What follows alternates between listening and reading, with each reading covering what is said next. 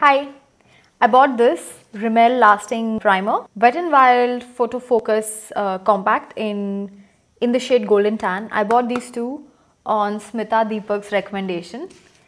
This time I made a smaller dent after the last flop incident of buying something on Malvika Sitlani's recommendation. I bought this LA Girl Illuminating HD Pro Coverage Foundation in nude beige. If you want to see my honest review on that, I'll link it somewhere here. After that, I was cautious. I bought these two on sale. I got this on like 50% sale and I got this on like 20% sale.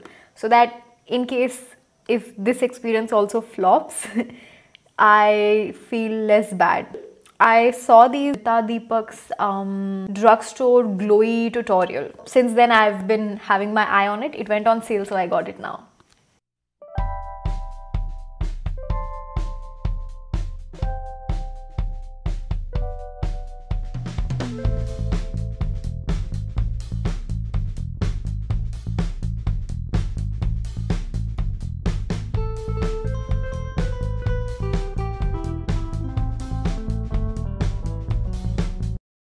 One thing I'm really liking about this primer is that it's like really glowy. Can you see that?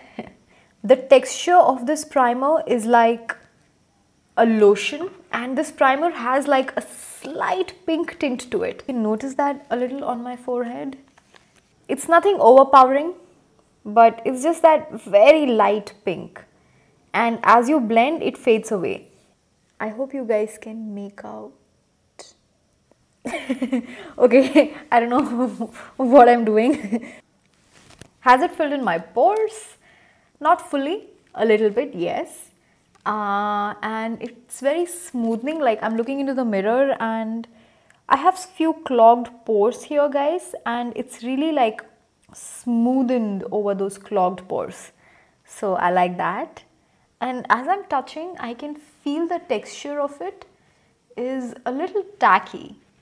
And I love it. I love it when primers have that slight tacky kind of a texture, because once you apply foundation, ouch, once you apply foundation, it just sticks, you know. So I like that. Through the power of editing, I am back with foundation. I have worn this FS29 by Krylon. This foundation is not a smoothing foundation. Whatever is the texture of the layer underneath it, that's exactly the texture this takes on. Plus, I know this foundation inside and out. You know, I've used it in every climate, in every film, modeling, every set that I've been on. Like you can see, I've used it up almost. Would you be interested how makeup is done for TV and movies? Like, or is that too boring for you? Let me know in the comments. If you see any kind of smoothness or any kind of pore filling or any kind of glow, it's not coming from this foundation, it's coming from the layer underneath it. It is moisturizing, yes. It is smoothing, yes. It is long lasting, yes. And this is me being very, very nitpicky. I have a very small critic about the smoothing quality of this primer. It is not as smoothing as my L'Oreal Base Magique. Even the price range is very different. This is half the price of that, so I don't think it's fair to say this critic, but just to be thorough, the smoothness it provides decreases like after about 2-3 hours. Whatever texture you have, like if you have a clogged pore, okay, you apply this and then you apply the foundation and you think the clogged pore is not visible, it's smooth. After about an hour or two, the clogged pore will become slightly visible.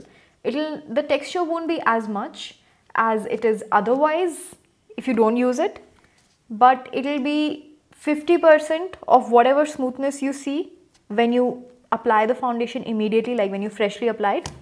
Half of it will be gone after 2 hours. That's about the smoothness. Do I think it's worth the price? Yes, absolutely, it's worth the price. So, yay!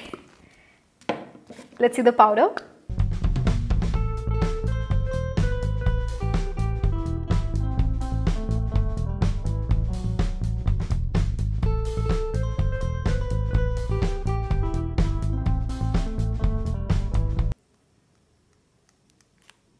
I have some texture around my mouth right now.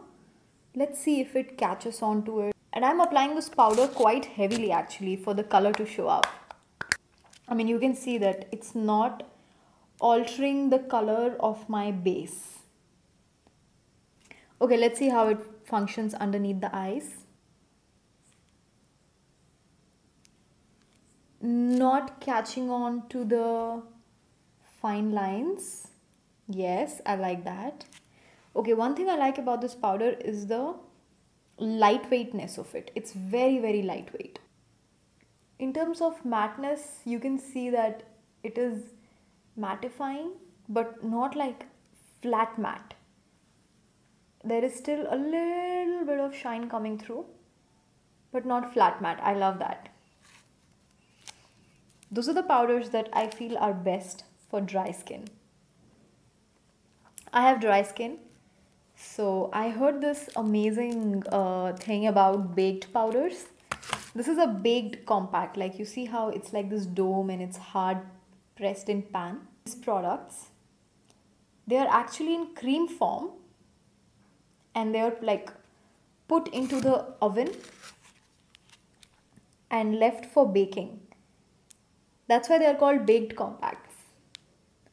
So they bake, and after a while all the moisture in it from the cream evaporates, and what you have left is this gorgeous looking baked powder.